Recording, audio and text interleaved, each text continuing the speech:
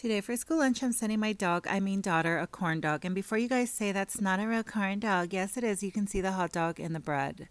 On the side, I made her some french fries, so I'm going to send her that. And of course, I'm going to send her some blueberries to keep her nice and healthy.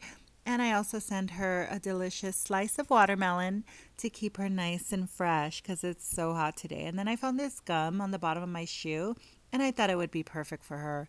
I hope you enjoyed today's video. Follow for more.